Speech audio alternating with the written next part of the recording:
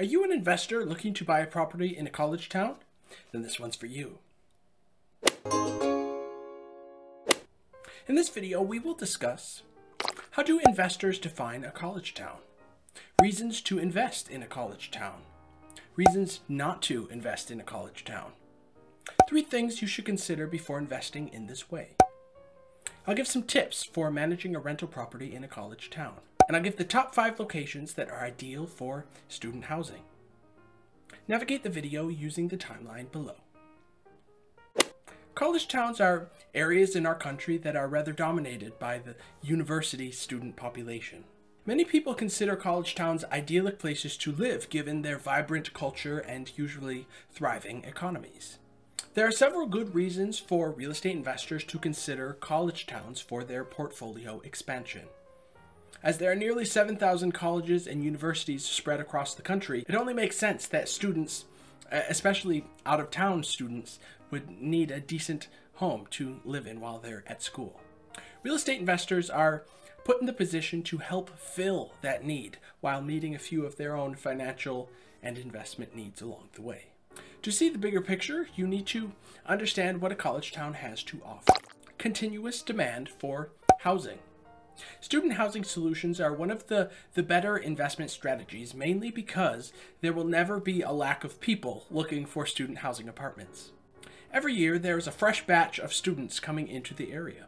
While campus housing is great, there is a point in every student's life where they want to be out on their own and have their own lives with their friends independently. Therefore, investors provide that need.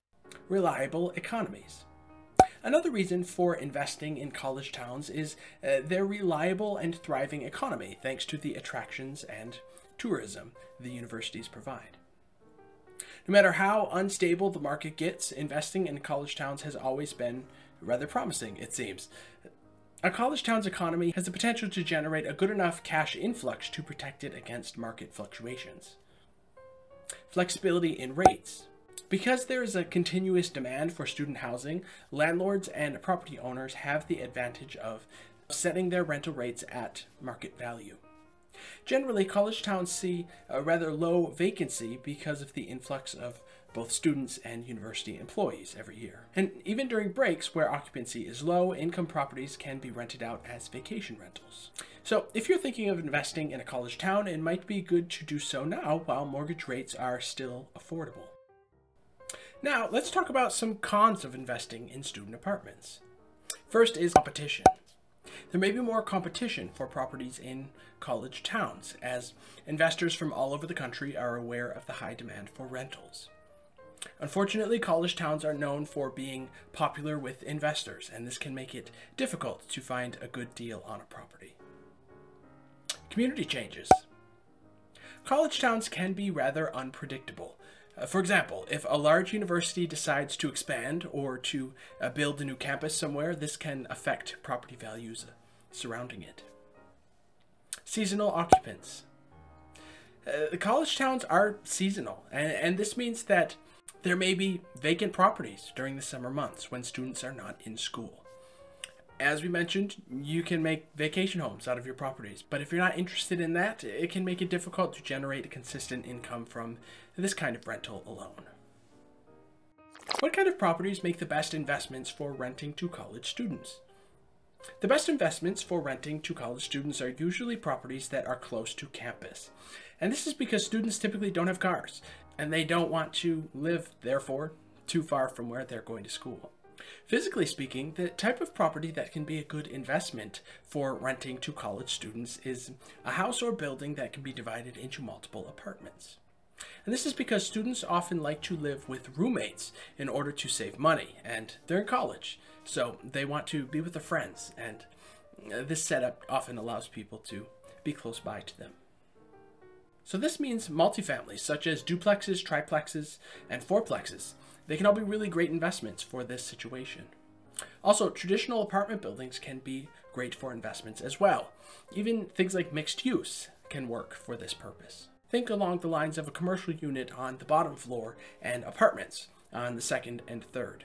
And again, the closer to campus, the better chances of having a fully leased unit. Let's talk about some considerations you should think of when searching for real estate property for this purpose. First is safety. It's important to consider the safety of a neighborhood when investing in a property for renting to college students. And this is because students are often targets for crime, it seems. They're perceived to have money and have valuable belongings, believe it or not. Therefore, it's important to invest in a property that is in a safe area. Another consideration is noise. College students are often staying up late studying or partying sometimes, and this can be disruptive to neighbors. Therefore, it's important to invest in a property where the property is in a neighborhood in which noise won't be an issue. Third, you want to make sure your property is properly zoned for rental purposes. In some college towns, there are restrictions on how many people can live in a single-family home. And this is because the town wants to prevent houses from being turned into those crazy party houses that you see on the news. So if you're investing in a property for this purpose or for renting to college students, you'll want to make sure that it's zoned for this purpose. What are some of the best tips for managing a rental property in a college town? First, have a great screening process for tenants. This is important because you want to make sure that you are renting to responsible students who will take care of your property. Have a strict late payment policy. College students often have a lot of expenses. They're on their own for the first time. They're covering their own bills, and some may have trouble paying rent on time because of that. Be flexible with lease terms. Student schedules can be unpredictable. They may need to move out mid-semester. They may not be able to pay past a certain date. You should always try and work it out with them if you can. Number 4, be understanding of noise complaints. There will inevitably be parties at your property, and you as the landlord must figure out how to best cope with it. And number 5, have a great relationship with the local police department. As we spoke of, sometimes students are targets for crime and things that draw attention to them. So you should always make sure that your tenants and your properties are safe. Next, let's discuss how to find real estate to purchase.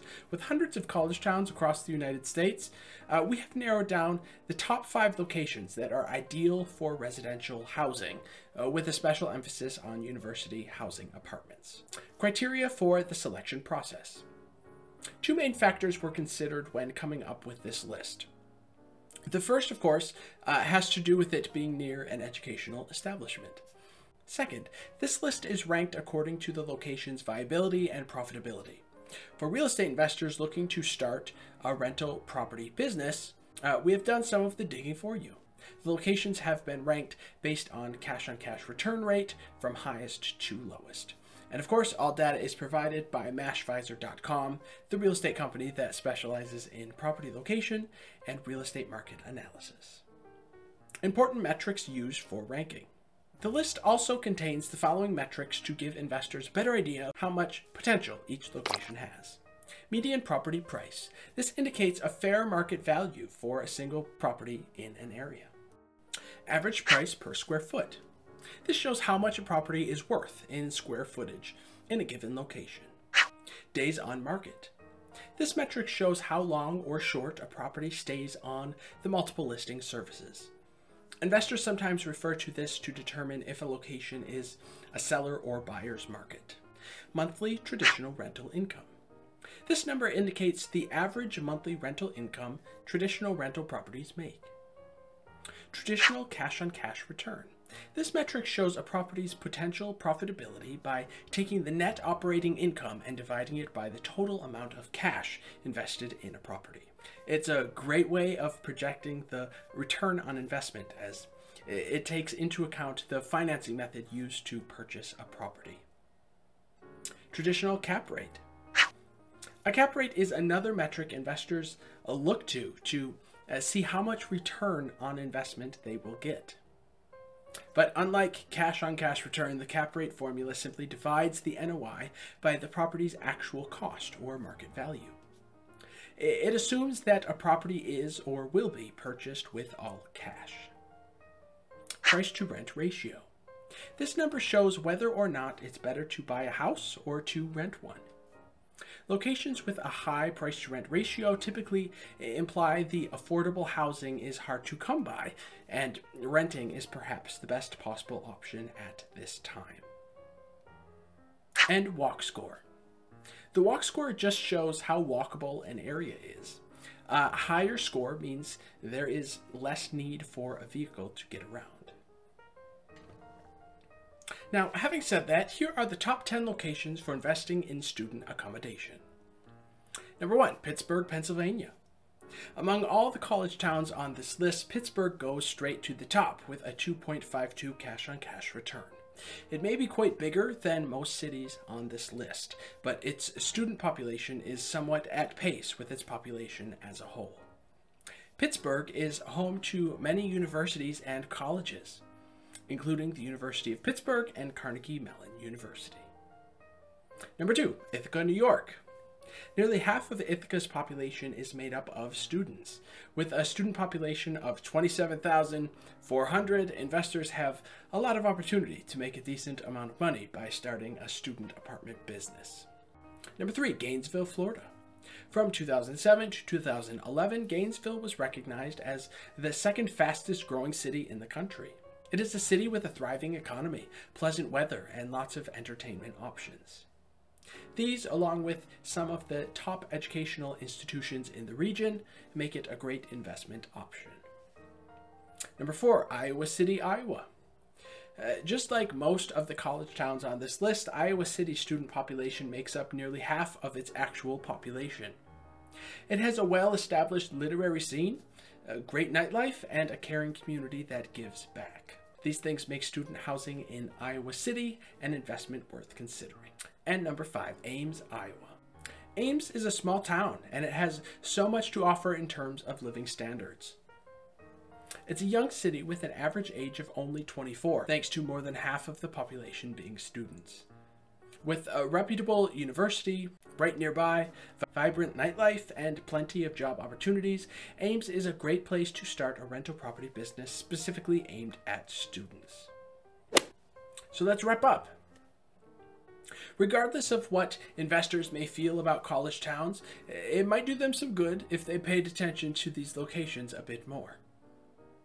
Investing in student housing in these towns has so much to offer an investor, especially those looking for long-term investment stability. To find out more information about the areas mentioned, check out Mashvisor.com. Mashvisor has a massive database of almost every real estate market across the United States. It offers users access to some of the best real estate investment tools as well, available online. You can get a free 7-day trial by using the link in the description below. Thank you so much for watching. My name is Michael, and I will see you next time.